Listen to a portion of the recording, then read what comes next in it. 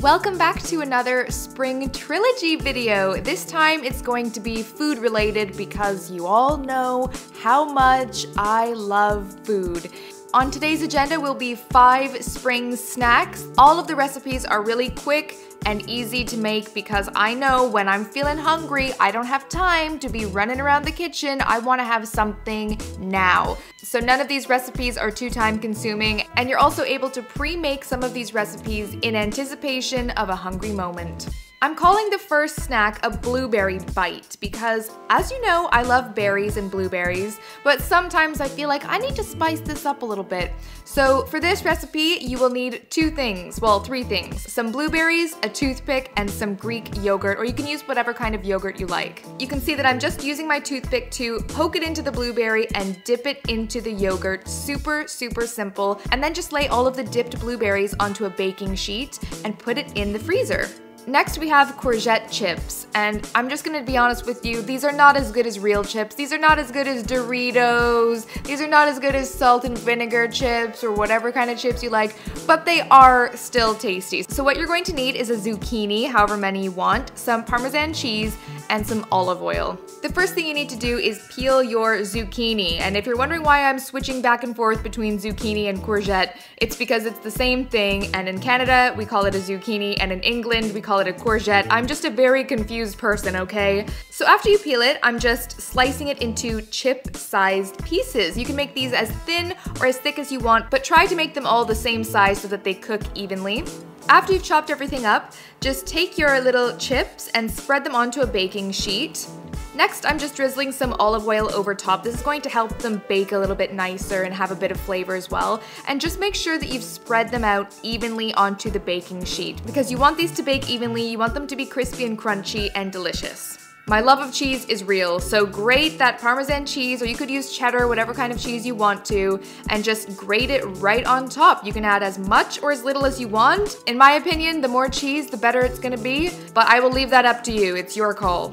Next, you just pop it right into the oven. I set my oven to about 180 degrees.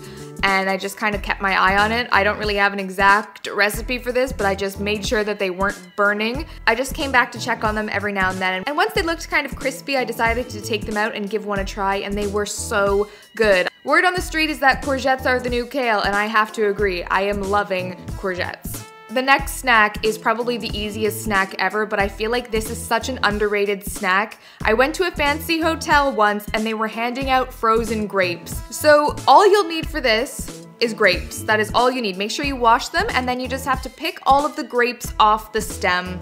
As I was doing this, I managed to find a half grape, half raisin, but it still looked all right. Now all you have to do is put those grapes in the freezer and they will become frozen grapes. I kid you not, this is one of my favorite snacks, especially as it starts to get warmer.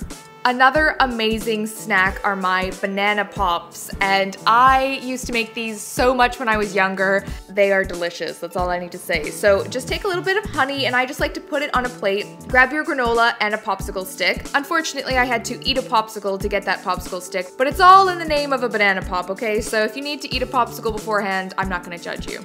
So just put your popsicle stick up the banana. I know this looks a little bit dodgy, but trust me, this is gonna taste good, so just deal with it. You all have sick minds, all right? Then take your banana and dip it in the honey, and you want to make sure that banana is nice and smothered in the honey.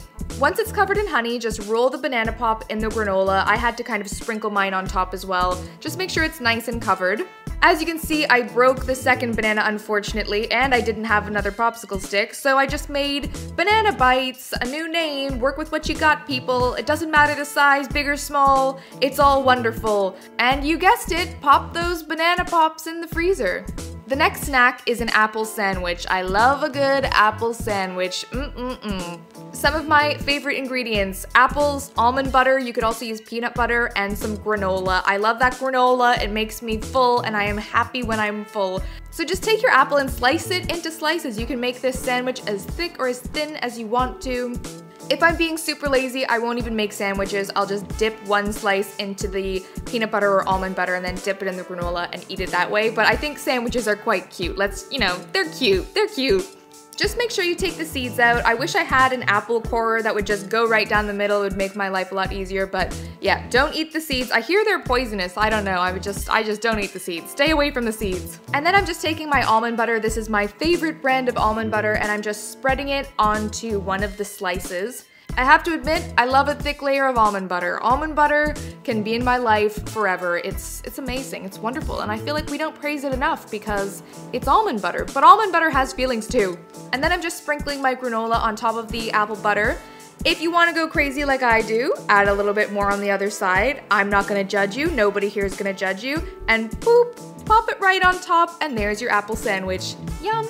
So those are my spring snacks. I hope you guys give these a go. Make sure you tag me on Twitter or Instagram at EssieButton if you do. I would love to see your versions. Give this video a thumbs up if you're enjoying the spring trilogy, and I will see you in the next one. Bye! If you're not already caught up, make sure you watch my last video, which was a spring makeup tutorial featuring lots of dewy cream blushes, highlighter, and some very interesting eyeshadow, I have to say. I don't know why I just noticed spring, but I don't know, spring trilogy, it's happening. As you guessed, this is going to be a Let's Talk tutorial featuring my spring makeup. I used to do Let's Talk tutorials all the time where I just sit here and chat and do my makeup, and I miss doing them, and I'm happy to do it again.